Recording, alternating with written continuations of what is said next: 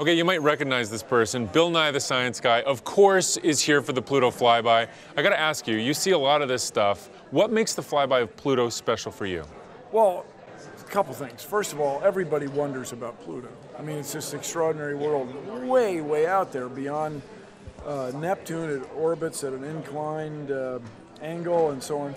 But keep in mind personally, I was in Barbara Mikulski's office as the vice president of planetary. So Barbara Mikulski is a senator from the state of Maryland in the United States, in which this laboratory sits. And so we had 10,000 postcards from Planetary Society members wanting a mission to Pluto, the year 2000. I was at the launch in 2006 of this mission. 9.5 years later, we flew by Pluto. I mean, I'm into this. This is my thing. And so what's wonderful is you've seen the first image.